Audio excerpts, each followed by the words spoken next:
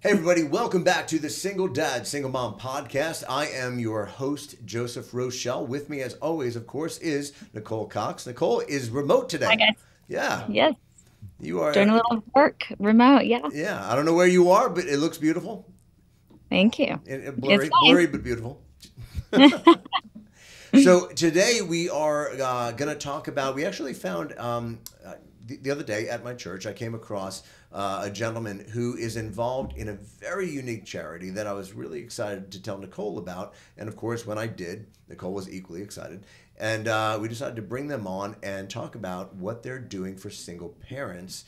But caveat is they're not doing it in America. So we're going to get to that in just a little bit. But before we do, I want to, of course, thank our sponsors, One Audio, for our awesome headphones.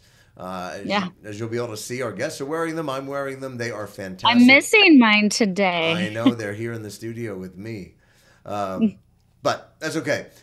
So I'll put the link in there. If you want to get some great headphones that are not only great quality, but also great price, definitely check out One Audio. The link will be in the comment section below of this video. Okay, so Nicole, are you ready? I am ready, We're gonna Joseph. we're gonna go ahead and kick this off with our guest today. So before, without further ado, let me introduce you to John and Dan of the KYRO Foundation. Is that right, guys? Yes. Yeah. All right. Well, welcome to the show. Thank you so much for coming in and being on. So the other day, we had lunch together, and I got to learn all about what it is that you're doing. And I'm not going to go ahead and butcher it myself. I'm going to let you kind of explain exactly what it is that you do because you can do it so much better than I do. But so I guess without further ado, who wants to take the lead, take the ball? Go ahead. Okay. I guess I'll kick it off. I just want to sort of take a moment here to make sure I introduce John properly because John is the founder of the foundation. He operates it. He is a resident of Rwanda, Africa, Okay. and that's where the foundation is located. And I am relatively new to the organization because it's been privately funded up till now, and so he's built it up to the point where now we have to start raising funds from other sources in order to continue with the work because I would say that, and John, please correct me if I'm wrong here, but the demand that it just is coming to him organically without ever any advertising or anything is about 3 times what he's capable of taking on in terms of the need we're Oh trying to wow. fill over there.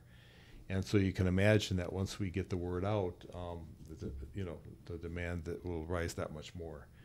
And so I think a good place for us to start is because John is the founder and it was created out of his heart for the situation over there. And so, John, would you please take a few minutes to kind of go through a little bit about your history and what brought you to the point where you felt called to open this ministry? Thank you, Dan. My name is John Africa, and I come from Rwanda. But I was born in Uganda in a refugee camp where my parents had been also living as refugees from Rwanda. They got kicked out of Rwanda in 1959 during the first genocide. So they went to Uganda. Uganda is our neighboring country in the north. So they lived there, and that's where I was born. I was born at the time when the culture really was very difficult when it came to, women. Women were not really allowed equal opportunity with their counterparts, male. So when I was born, we were in a refugee camp, and UNICEF was helping out to take kids to school because our Okay. parents could not afford, to take us to school. So I went to school via the help of UNICEF. And then when I was going to school, I would go to a boarding school and then I would come back home. When I came back home from school, I found out that my 15-year-old sister had been married off. So I asked my mother, where's my sister? She said, she's married. I didn't even know what it meant because I was very young, really. So I asked her, what's that? And then she said she's going to create a family. I asked her, why is she not going to school like me? She said to me, son, education is not for the girls. Education is for you, young men. Girls are supposed to, Oh, go out, make family, have children. That's how that's how it was with me, and that's how it's gonna be with your sisters. So I felt really, very, I felt pain inside because I had lost my sister. I wasn't able to pray with her again, and like children pray with their, their sisters and brothers, and it just got me thinking what it was. I mean, why would they not be given an opportunity to go to school just like us? So that really, like, I kept it in my heart, and I went to school. By God's grace, I went to college, graduated, and then I was determined to change the narrative of our communities and our society. So I started a little bit, advocating for girls to go to school throughout my community back in Uganda, in the refugees where we used to live.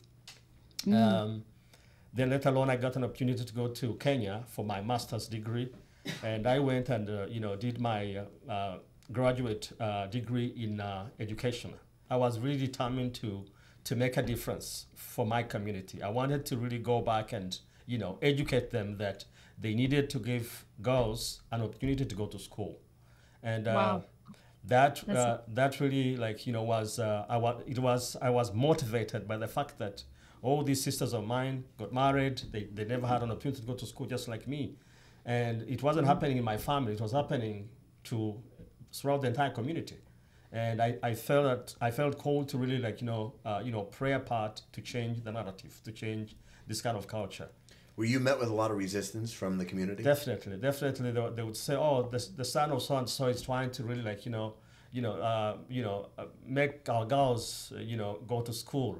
We are supposed to really, like, get them married off, and we get dowry. Dowry is like, the bride price, Okay. And there was a lot of resistance, of course, but then little by little, with few steps, some other guys like me also joined me, and it kind of, like, started taking root. And I want you to understand that but families there, they believe in a polygamous family. One man can get married to several wives. He can have several wives. And my dad was a polygamous man. He had 3 wives, and we were over 18 kids. And my young siblings from my other stepmothers, they all went to school because of the advocacy that I was able to put forward. And Wow. yeah, and of course, I was now growing up. I was a young man, and I stood up to my dad. I said, "No, you can't get them. You can't send them for forced marriages. They have to go to school." So I actually started by paying tuition for my sisters, my young siblings, and that kind of, like, encouraged my dad to really, like, join me to send the kids to school. And then other family members, my uncles and all that, they also wanted to follow suit. And when I went to Nairobi for my graduate, even actually my dissertation was about the community change, community transformation. So Right. I came back, worked in Uganda for about, I think, 6 months, but then I felt called that I needed to go back to Rwanda to trace my roots, and Rwanda had just emerged from one of the horrific genocide of 21st century, where 1 million people had just been butchered within 3 months, and at the watch of the world nations, and they never did anything. So most of us young men were getting out of the camp, going to Rwanda to help rebuild the country. So when I got to Rwanda, I found out that the country was transitioning from French system into English system. So remember, I am a teacher educated from the British background, because Uganda is a former British colony, and the system of education is British. So I could speak English. So I knew what to do with the Minister of Education. I tried to help them set up the systems and then relay the curriculum from French into English. It wasn't me alone. We were doing it, several of us who had come from Uganda. But I really took the lead to relay the curriculum of the country and be able to support them to transition from French into English. And Rwanda wanted to break ties with French because they blamed French for having supported the previous regime that killed some people. So they were trying to join the communist countries. These are countries that were formerly colonized by Britain. So I helped in the transition of education, started off as a school principal. My school was a private school. We taught in English, but we're also leading other schools to help other teachers teach in English and to coach them how to, manage and, lead their schools properly. I did that, and then let alone I did that for 10 years. But throughout my 10 years as school principal, I, kept doing the same thing, advocating for, families to send their girl kids to school. Because the culture in Rwanda and Uganda is pretty the same. That entire region of East Africa, it's the same.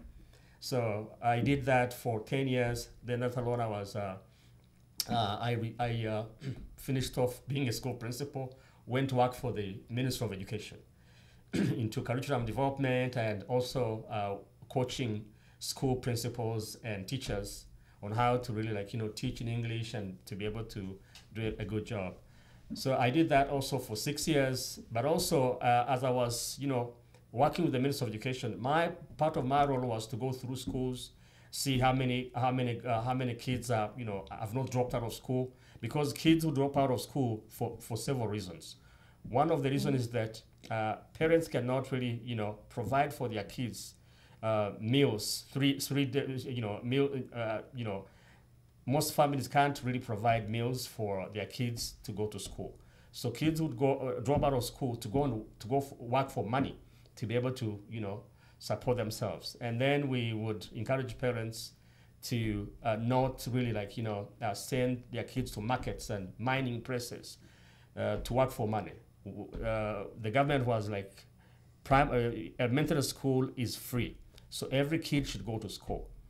But That's great. yeah, but this was the opposite. The community would want the kids to go to work for money, and then the girls would also be, sent off for marriages, and men would take advantage of them, and it was really terrible. It was catastrophe. About 30,000, young women in an entire district.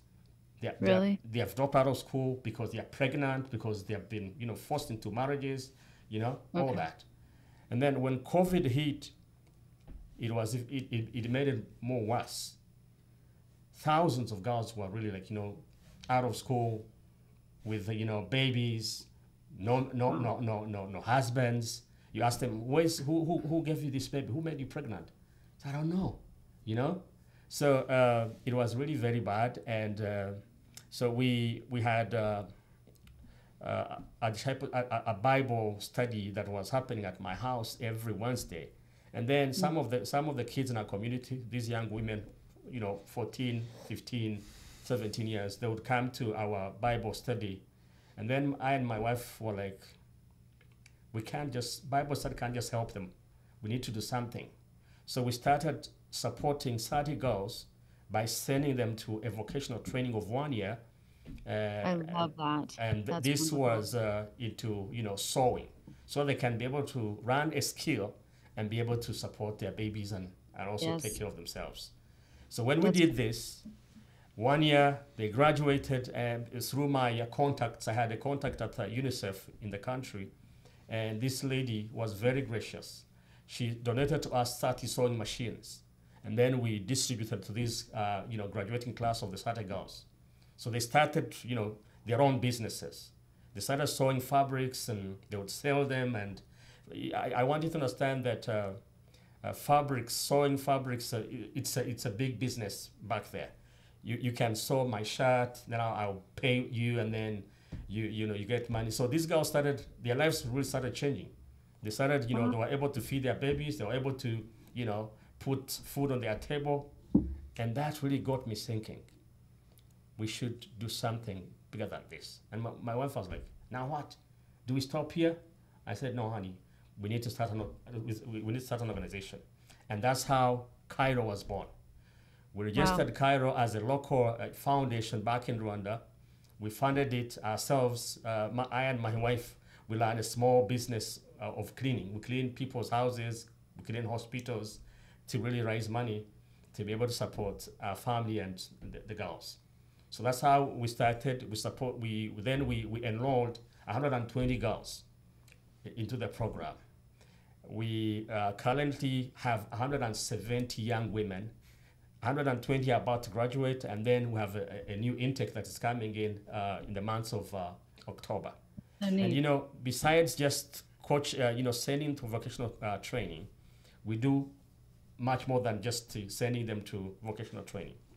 Because when they come to us, they are broken, they feel shame, they are, the community has disowned them. So we do a lot of counseling. We have a counselor who is volunteering with us. She does a lot of counseling. We have a pastor who does discipleship. He kind of like disciples them so that they can grow their relationship with God, and that really helps them to heal. And we also make sure that the graduates are not just left to go. What we do, we kind of like give them startups, like the woman who gave us the sewing machine.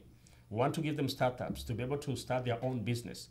The government in Rwanda is very cooperative. So they form small cooperatives to be able to, support to come together, bring their resources together, and then, start their own small businesses. That helps them to really rebuild themselves so fast and to really, transform themselves and their communities. So that's what we're doing. We have an alumni group that we've created. You don't have to, just go after you graduate. No, we want you to keep in the alumni group so that we can, still support you, do the counseling, disciple you, and you are part of KYRO as long as you want to be. And some of your graduates come back and now help, right? Yes. Actually, what we are doing is that we're looking forward to some of our graduates coming back to even become teachers, to come and teach other, other young women who are coming into the program. So that's what we are doing, and we have seen God do, amazing work. That's incredible. Yeah. Now, Nicole, you were telling me that you did something like this, similar, right? I did, yeah. It was very similar. When I was getting my internship done for my master's degree in counseling, I worked at a school for pregnant teens, basically. And so it was so nice because it was teen girls that didn't have a huge support system at home. So they would actually live on campus, and I was their counselor. Underneath other counselors while I was on my internship program, but they would give them a place to raise their babies and also get educated. So it was really amazing. And then they also help them with vocational skills, which is the huge part, so that they can go off and honestly take care of themselves. And I really believe it takes a village to raise a child. Oh, yeah. And so if you don't have support from family members, like you guys are saying, something like your situation, and schools to help young women, build community and teach them skills to be able to be on their own. Yeah, and have that help. Yeah, it's amazing to me. The more we do this show, the more stories we hear, and the more things that I discover that never even crossed my mind. You just don't. All we know is our own experiences, and that's what's so wonderful about this. I didn't even know that about you until we started talking about this. I know when we started talking about it, I thought about it. I know personally, my personal experience as a single mom, I need family around. Yeah. It's absolutely, like I said, you have to have people, supports, and like it takes a village. And then I thought about it and I was like, wow, I kind of did that in the past.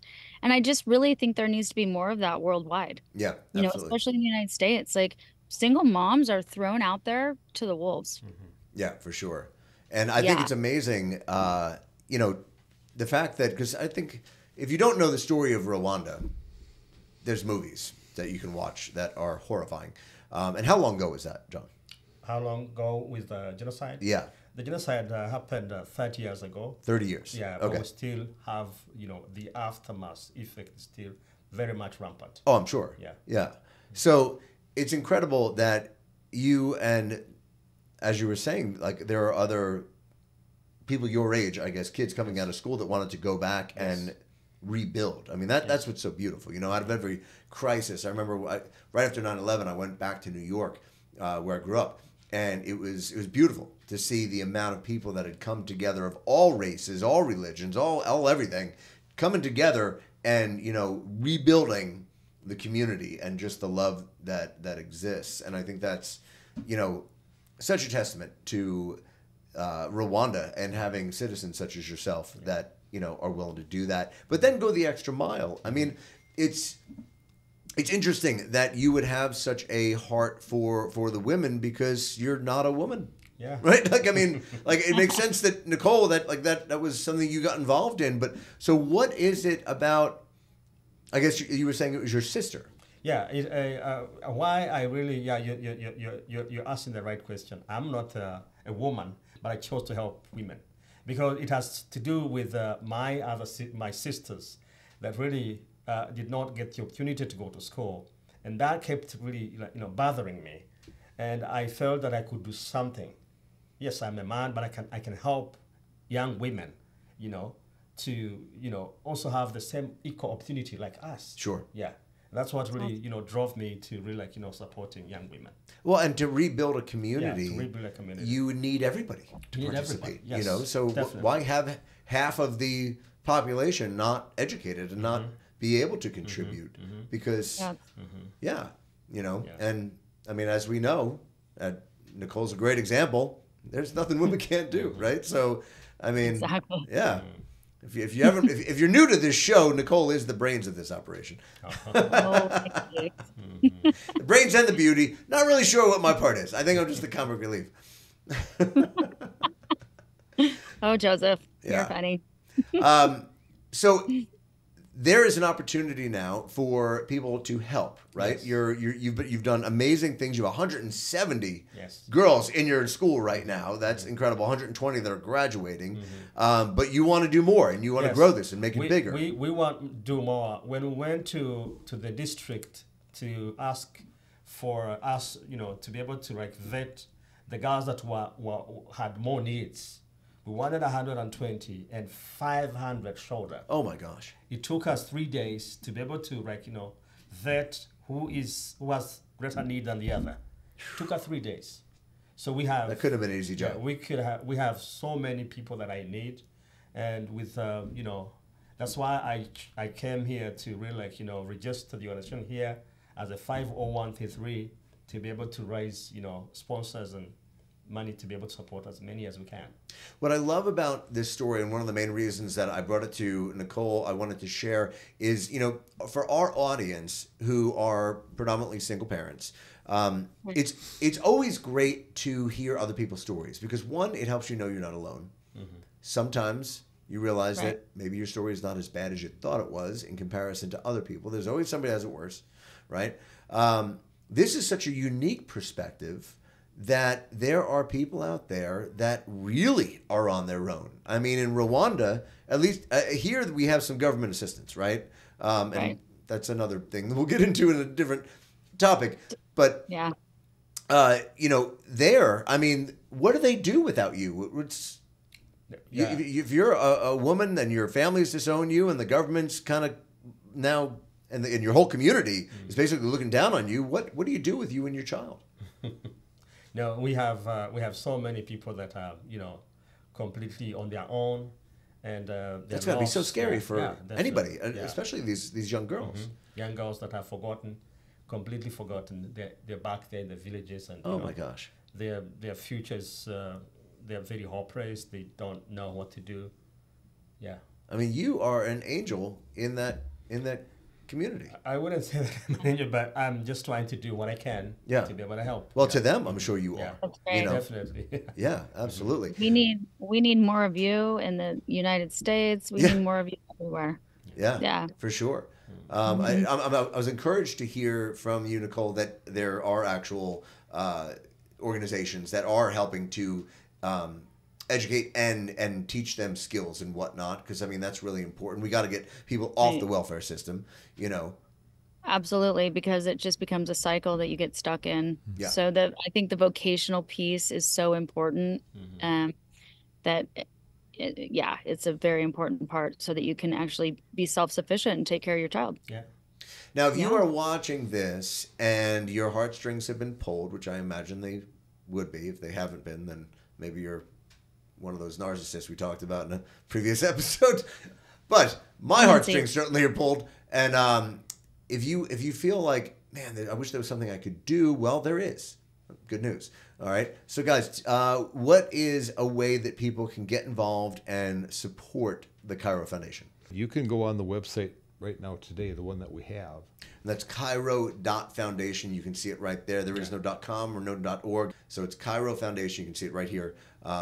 Click on that.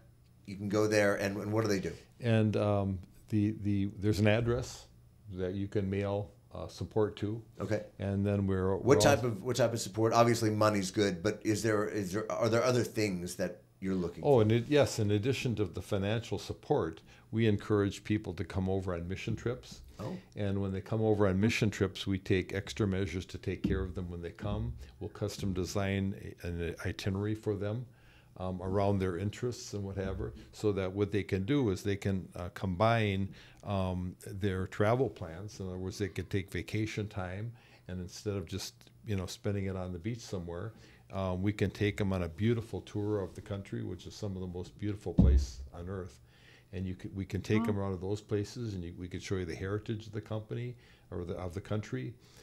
We can even take you to the Genocide Museum, which can share with you how appalling that really was, because you can never get an appreciation for the value of the work that John is doing over there, unless you understand what he's lifting them out of. Oh, yeah.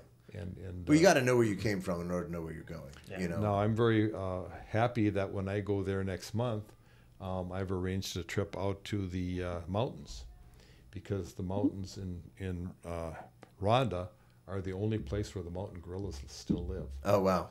And so there's some really unique opportunities in the land of Rwanda.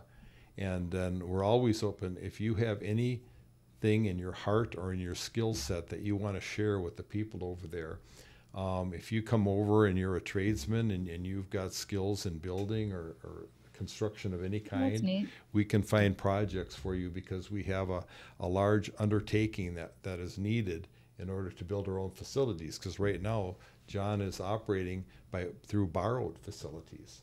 And it's amazing. He shuffles people around, and he rearranges things, and he's very artful in taking the resources that are available within the country through the government, through his own personal contacts, and making sure that these girls get all the support that they need. The genius of his program is that after he goes through all these steps and lifts them up from the bottom and takes them up through this complete process and leaves them with a livelihood.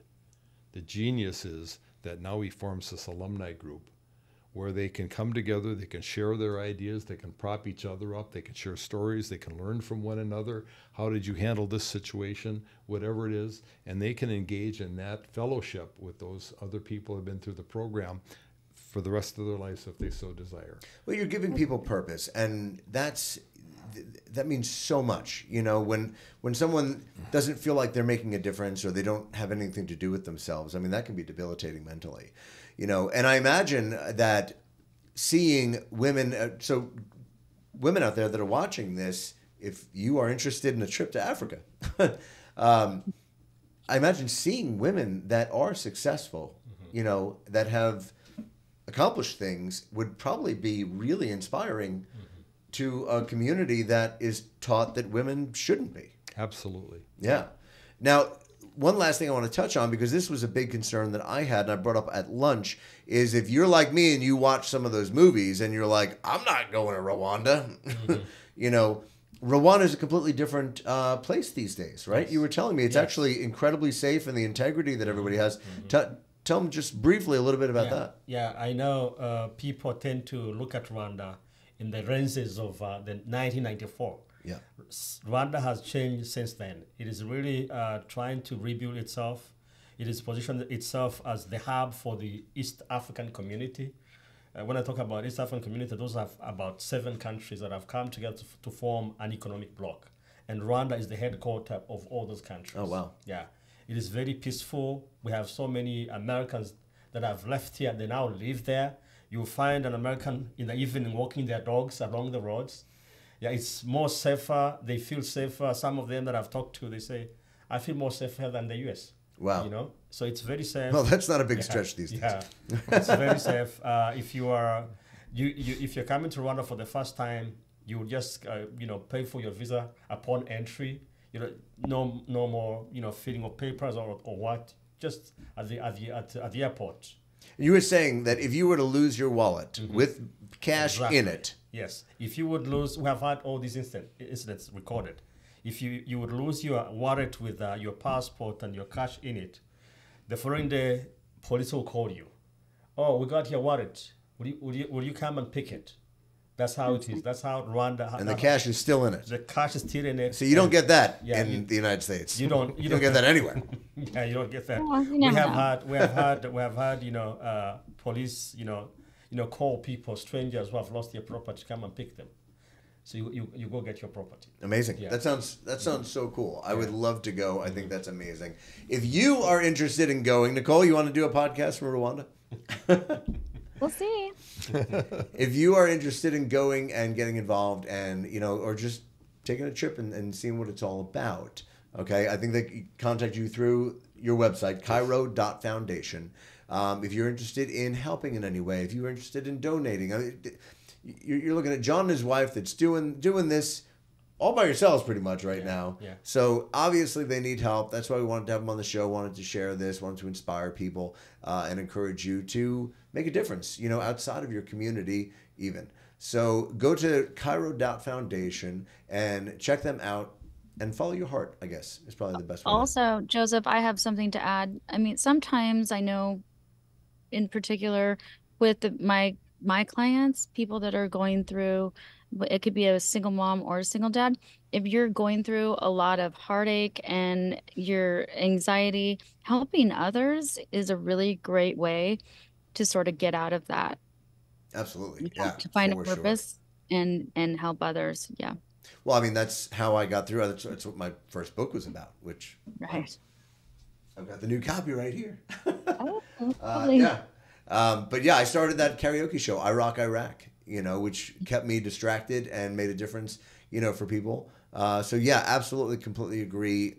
The best way to get through your own stuff is to help other people get through theirs.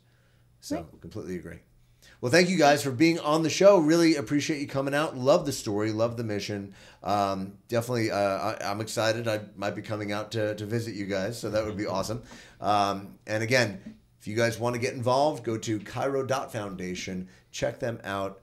Dan, John, thank you so much for being here. And Nicole, enjoy wherever you are. Carmen, Thank San you, I Diego. will. Yes. And thank you guys for that beautiful story. Thank you. Yeah. Thank you. And we'll see you next time on another episode of Single Mom, Single Dad.